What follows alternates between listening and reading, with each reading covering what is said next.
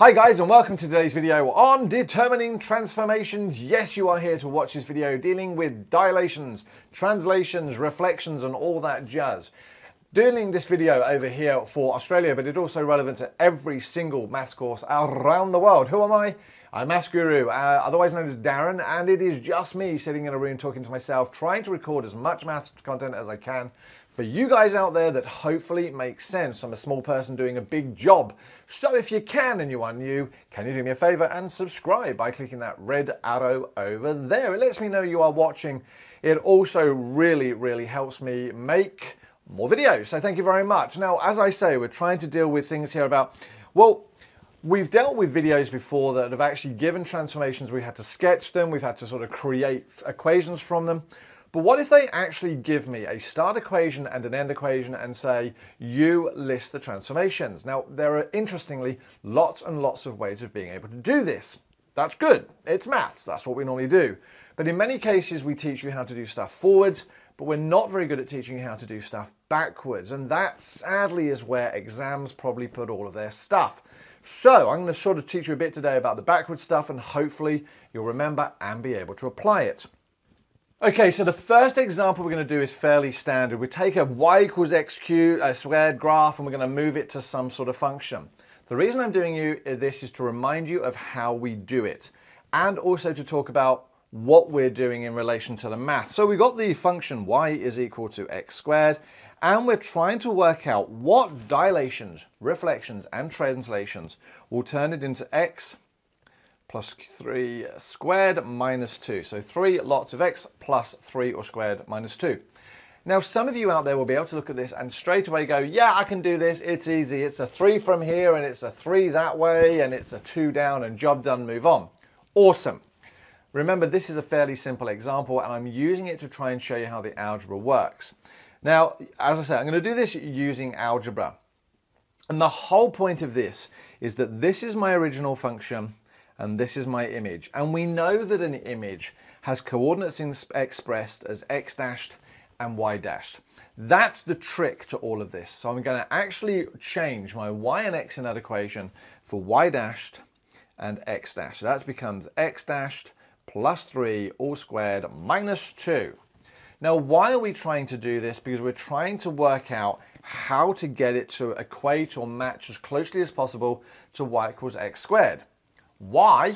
Well, because again, we know our original graph has coordinates that we can call x, y. And we've known from previous videos that we can do some sort of algebra, so that when we're dilating 3 from the x-axis, we're timesing our y by 3. When we're doing 2 down, we take 2 away. When we're moving across our x-axis in a positive direction, we add 3. So what we're really trying to do is build up this algebra that goes inside those brackets. It helps us list what our transformations are. But we remember that that's also x dashed and y dashed. So as we've done before, we're looking for ways of sort of equating x dashed and y dashed and x's and y's. So here we go. I am trying to make this, remember, look as close as I can to y equals x squared. So I'm going to move everything that's not directly inside that brackets to the other side. So I'm going to add 2 to both sides to give me y plus 2 is equal to 3 lots. Oh, don't forget the dashed, x dashed plus 3 all squared, and then I'm going to divide both sides by 3. So we get y dashed plus 2 on 3 is equal to x dashed plus 3 all squared. Now, as far as I'm concerned, that's as close as I can possibly make it to y is equal to x squared. And the reason we're doing this, if you remember, is we're trying to equate y with something there and our value of x with something inside those brackets, because the squared is there, the x is inside that bracket. Brilliant. So I now know that y is equal to y dashed plus 2 all on 3, and x is equal to x dashed plus 3. And again, why are we doing this? Well, we want to get x dashed on its own and y dashed on its own so that we can write it inside those brackets to make the transformations easy to read. So multiply by 3 gives me 3y is equal to y dashed plus 2, and then take away 2 from both sides gives me y dashed, and so x dashed nicely is going to be equal to x minus 3. And now we've got all the information I need, because I can say y dash is now equal to 3y minus 2, and x dash is equal to x minus 3. What does that have to do with the price of fish? Well, pretty much everything. Now, we said at the beginning that the chances are, if we were good, we'd be able to read that straight away as a dilation of factor 3 away from the x-axis, a shift of 3 units to the positive, and a shift of, it wasn't the positive though, was it? No, 3 to the negative. Good, that positive is the opposite. And 2 down. Is that what this here says? Well, yes, because that 3 is connected to the y. So it says make the y's values 3 times bigger. Oh, there we go. And what have we got here? Shift it 3 units to the left. Congratulations. And 2 units down. So putting it in this format actually can help me. How do we then have to write this? Well, we have to write it in the actual way that the exam is telling us. So I'm just going to move this down a moment so I can write x minus 3. 3y minus 2, just so I can remember it. And the wording we use in methods is quite important. So we have to start with dilations, reflections, and translations. So dilation, a dilation of factor 3 from which axis? Yep, the x-axis. Tick, first one, thank you very much. There are actually no reflections. So now I say a translation, this is the long one. Translation of 3 units in the negative direction. Oh, my handwriting is shocking. Of the x-axis. All of those words are needed. And lastly, a translation of 2 units in the negative direction of the y-axis. Okay, happy with that? And that's literally it. Write that down and the chances are you'll get 2, 3 marks in some sort of an exam. And that's the process we're going to use pretty much every single time. Look at this example here. We're doing it what is seemingly backwards, but the process is actually the same. So here's my original function. Y is equal to 4 on x minus 2 squared plus 6. And we're trying to get that to y equals 1 on x squared. Well, this is now my original.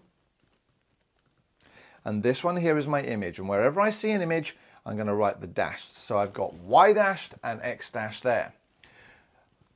What I'm going to do now is I've got to try and look one of the equations look like the other one. Well, I can't make this look like anything. So it actually makes more sense in this case to switch that around to make it look more like my function.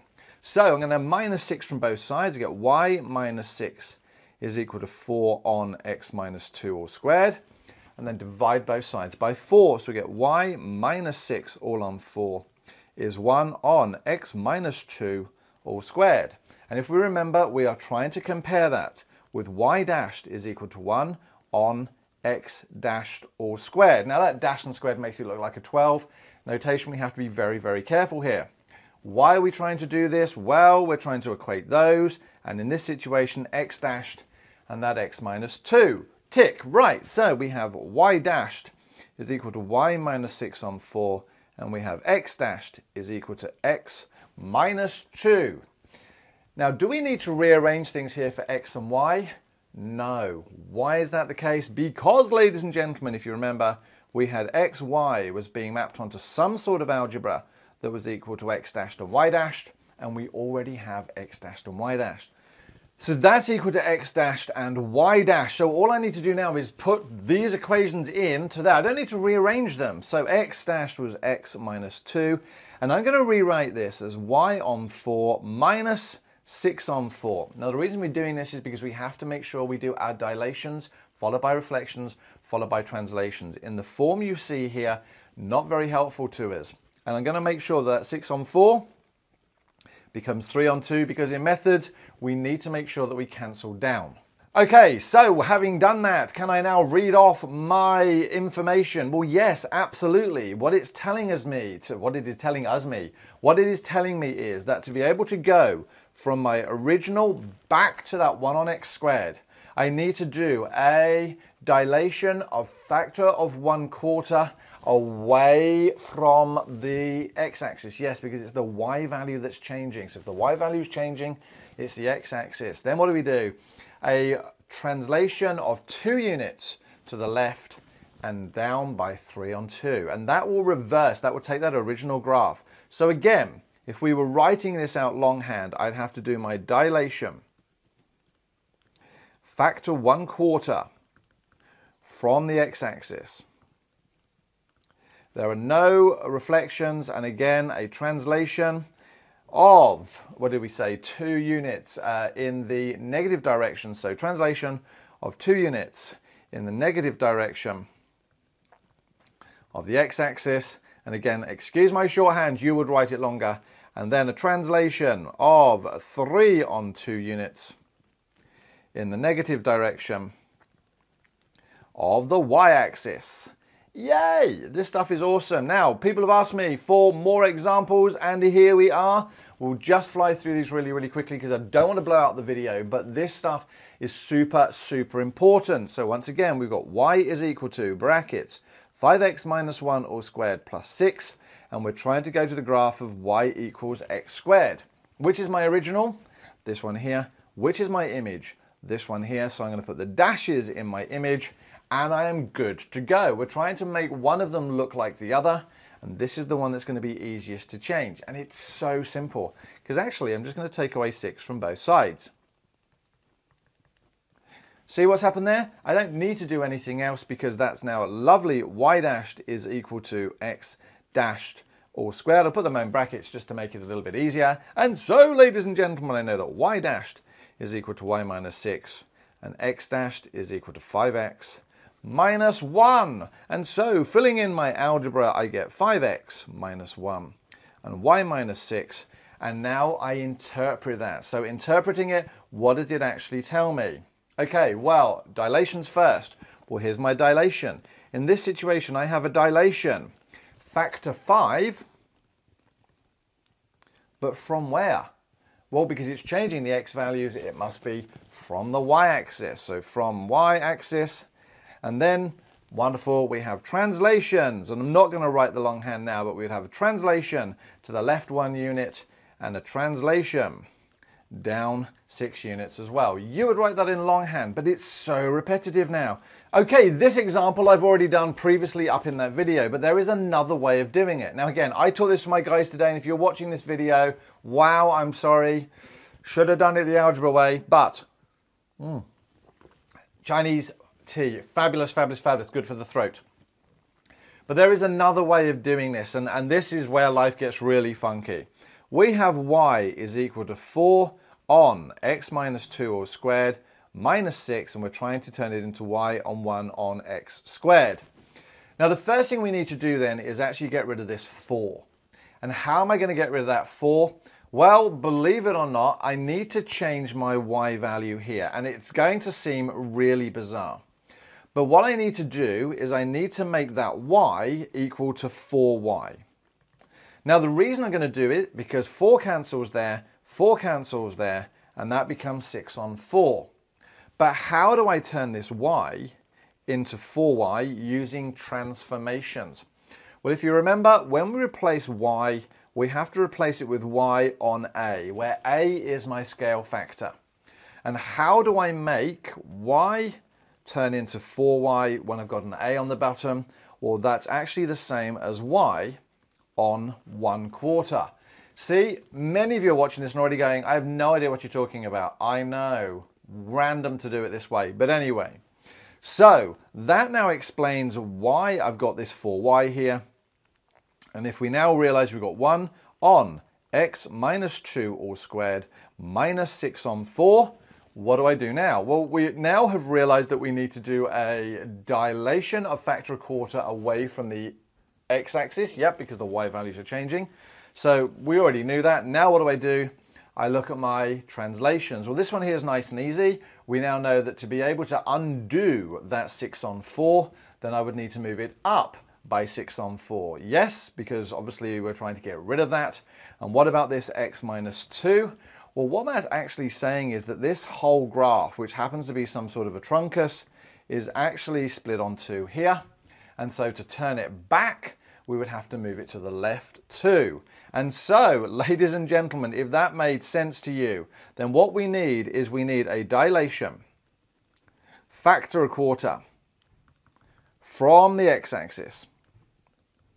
We need a translation of 2 units to the left and a translation of 3 on 2 units vertically to get it back to where it was. Now, if you understood that, much respect. Some people can just literally look at these things and go, well, okay, I knew I had y was equal to 4 on x minus 2 squared minus 6, if I remember rightly. Brain's going, yes.